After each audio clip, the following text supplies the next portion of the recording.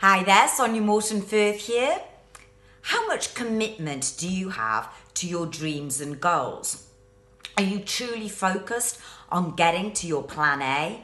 I've been asking myself a lot that question lately because I always like to have a plan B.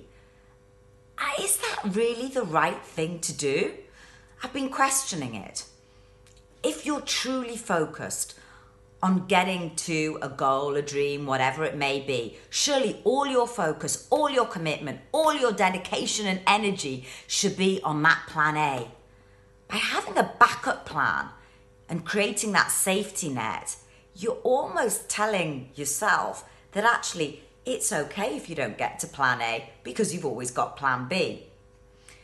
Brings me to that great story of burning your boats.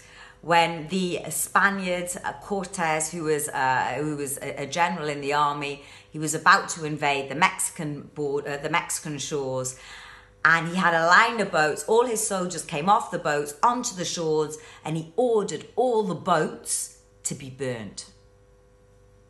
There was no turning back. There was no getting back on those boats to go back to Spain. They had to win or perish. That is true commitment. So ask yourself this: do you have true commitment and focus to make your plan A work? Have you got skin in the game? And that's been Sonia Morton Firth and my thought-provoking minute today.